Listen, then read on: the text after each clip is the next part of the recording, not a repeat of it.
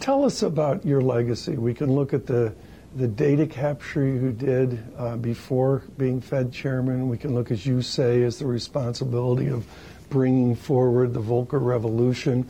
And then there's all the challenges of the crisis, the critics, and, the blow-ups here and the blow-ups here. What would you like your legacy to be, or how would you like your legacy to be framed?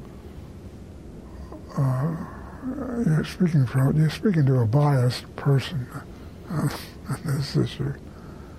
I would say basically that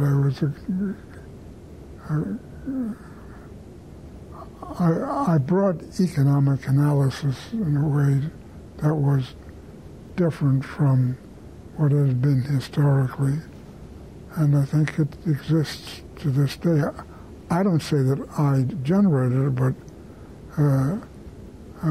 I was certainly involved.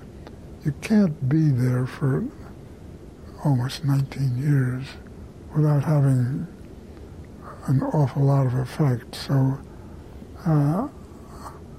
I'm proud of what I did.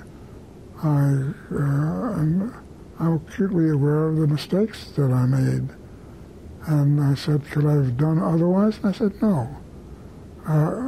Unless you become a superhuman being. I used to look for my briefcase indicator, which I thought was a hilarity. And I said, I would say at some point, they should understand that the profound wisdom that's in there is, my wife prepared my lunch. Well, Mrs. Greenspan prepared your lunch. Would you suggest that Chairman Powell needs to get out the briefcase to get a signal off before the press conference that they have today?